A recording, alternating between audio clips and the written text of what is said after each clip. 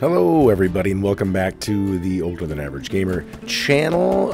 Today I'm here with just a little short snippet, some brief information that you might be interested in if you're a Hell Let Loose player and you play on console.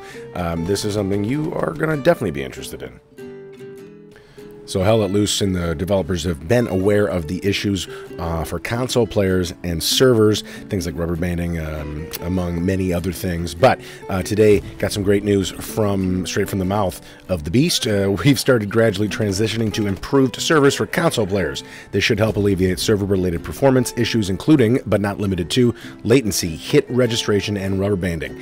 Now, obviously, the rubber banding thing was one thing that I touched on a little earlier, several weeks back on this channel, and you know, that was one of the biggest problems that I had seen and talked to other players about. But the other two, latency and hit registration, were obviously there too, and I mean, I dealt with some of those as well. So great to see that not only did they listen, but they fixed it.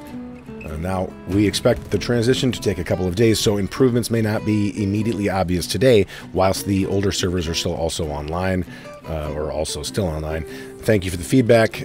So, you know, if you're going to jump in, if you found out about this, or if you're finding out about it now, and you're going to jump on expecting everything to be completely fixed or different, there's a pretty good chance that it won't quite be there yet. Like I said, there's a transition period, just like they're mentioning here, and that may take a few days. I would say it would be a safe bet, though, being that it is Wednesday now. If you were to be playing this game on console on Friday or Saturday, whatever changes, whatever server upgrades needed to go across the board should have gone into effect everywhere by then. I think that would be a fair assumption.